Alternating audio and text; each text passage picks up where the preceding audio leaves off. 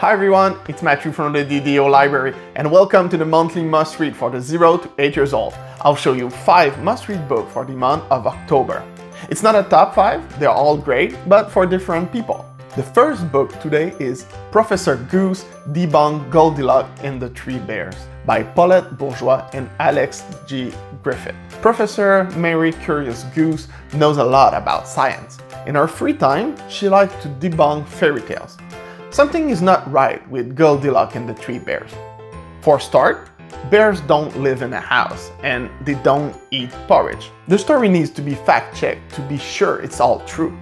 Rediscover Goldilocks' story in a new light with the funny observation of Professor Goose. The author used the old fairy tale to teach kids about real science in a hilarious way. I recommend it for older kids 6 to 8 years old. Our next book is Lulu and Zoey, a sister story by Carrie, Finison and Brittany Jackson. Being a sister is not always easy. Sometimes you fight and don't want to share, but other times you play together and make fantastic art and craft. The book is a simple yet charming illustration of sisterhood.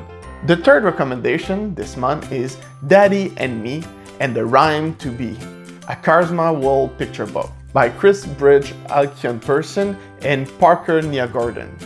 Karma is a 7-year-old girl and she loves making music. Her dad is an artist and when his birthday comes, she decides to make him a special present.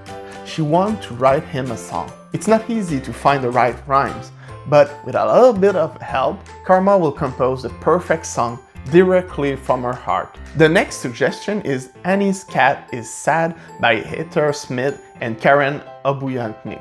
One day after school, Annie noticed that her cat seems sad.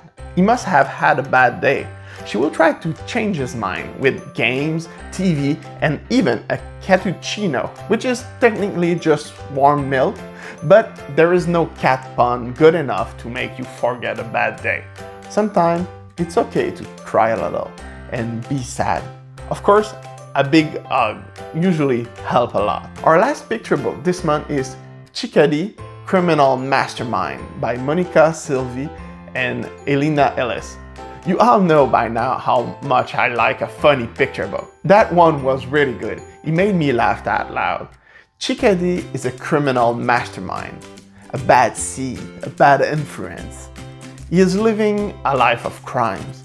No one knows in the forest because he wears a mask, but he cannot be trusted. He goes to human house to steal food they have left unattended in a little wooden house in their yard.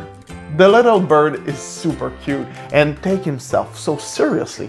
That's super funny. And now, if you want to read one of the books I've shown you today, reserve them on the library's website. All the links are in the description. Or come to the library for even more book recommendations. And I see you next time.